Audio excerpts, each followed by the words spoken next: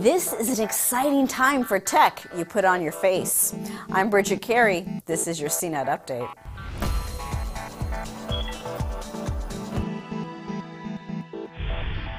The next wave of virtual and augmented reality headsets are moving from the fantasy hype dream world into the real world.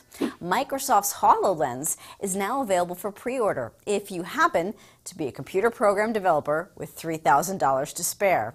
Microsoft is only offering the pre-order sales by invitation, and even then, it will not arrive until March 30th in the US and Canada.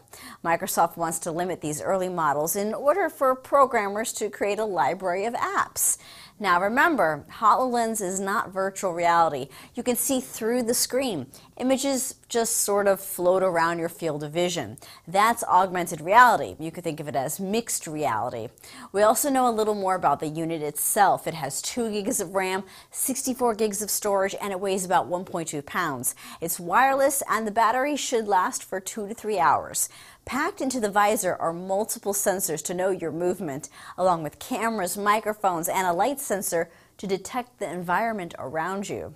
And that's not the only headset getting attention. Now anyone can pre-order the virtual reality gaming headset by HTC. It's called the HTC Vive, and it costs $800. The first batch is arriving to customers on April 5th. If $800 sounds a bit pricey, that's because it's much more powerful than other headsets. It has a motion tracking system that lets you walk around a room. There are these sensors you put in the room so it knows how you're moving your whole body, and it also comes with its own wireless motion controller sticks. But you won't be walking around too far in the room. It needs a cord to be connected to a powerful gaming PC. And virtual reality gaming will also get a big push from Sony this year with PlayStation VR.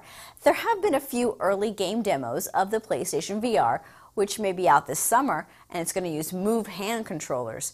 But perhaps the next generation will not need you to hold anything to navigate the world. Maybe you just wear a glove. Sony has filed a patent application for a glove controller that would detect how your fingers are positioned and a pressure sensor to know how much force you're applying. And you can even get some pulsing feedback on your hand to know what you're interacting with.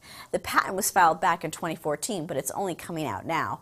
The Nintendo Power Glove was ahead of its time, but maybe this is what the Power Glove should have been. That's it for this Tech News Update. You can head to CNET.com for more. From our studios in New York, I'm Bridget Carey.